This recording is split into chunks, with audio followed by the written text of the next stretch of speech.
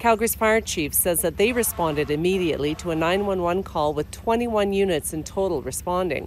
He says that there are 11 houses impacted. That includes the home where the explosion took place, 2 homes that caught fire, and 8 others that were hit by debris. EMS say that 10 people were taken to the hospital. All of them were adults. 6 of them were in life-threatening condition, and it's believed most of them came from the home where the explosion occurred.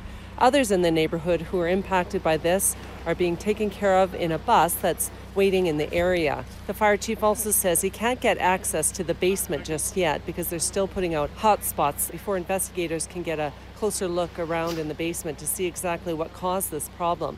Power was cut off to about 1,000 homes to help with the investigation.